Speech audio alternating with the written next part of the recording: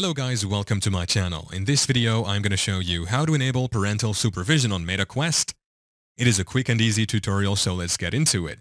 First step is to actually make sure that Meta Quest app is downloaded and updated on your mobile phone. You can do this by going to Play Store or App Store. Once in, search for Meta Quest and click on Install or Update to update the app. Now, go ahead and tap on the app to open it. You also need to sign in to your account. You will be brought to this home page. You need to log in to your Meta Quest account.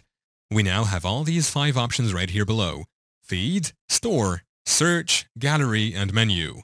Go ahead and tap on Menu right here at the bottom right corner.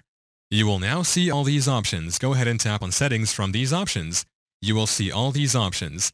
Scroll to the place where we have notifications and click on it to open.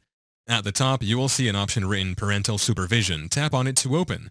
In here, go ahead and allow notifications right here at the top. Yeah, that's how to enable parental supervision on Meta Quest. Thank you for watching. If this video was helpful, please leave a like and subscribe to my channel for more videos like this.